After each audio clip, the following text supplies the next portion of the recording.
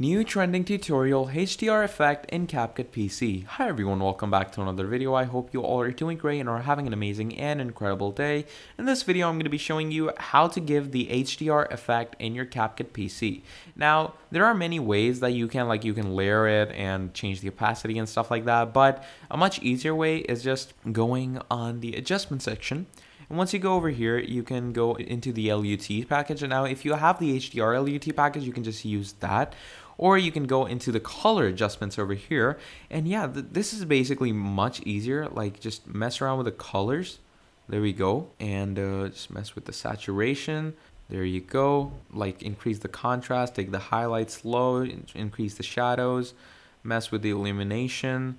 And yeah, look at that. It gives it a totally good HDR effect in my opinion. It gives a much better effect.